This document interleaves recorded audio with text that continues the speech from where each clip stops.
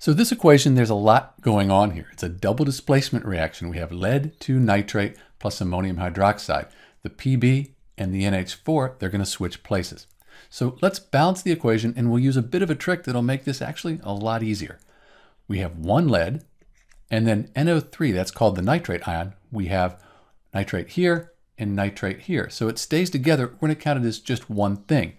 We have one nitrate times 2. So that's 2 nitrates. NH4 here and here, it's called the ammonium ion. It's one of the few positive polyatomic ions. It's really worth remembering NH4. We have 1 here, so we're just going to put 1. And then hydroxide, we have it here and we have it here. So we have 1 of the hydroxide ions. On the product side, we have 1 lead, 1 nitrate, 1 ammonium ion, and then 1 hydroxide times 2. We have 2 of those. So this is a lot neater than counting up all those oxygens and nitrogens and everything. To balance it, why don't we balance the nitrates first? We have 2 here and 1 here. So I'll put a 2 as my coefficient. 1 times the 2 gives me 2 of those. Those are balanced. And then we have 1 of these times 2.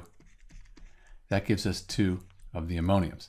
So now it looks like we could balance the ammonium ion here. We could put a 2 in front of the ammonium hydroxide. 1 of these times 2. That gives us 2 of those.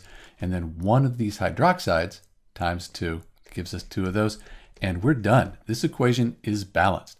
So you can see the utility of counting these polyatomic ions as just one thing. As long as you have them here and on the other side, you can count it as one thing. Makes it a lot easier to balance. This is Dr. B with the balanced equation for PbNO3 2 plus NH4OH. Thanks for watching.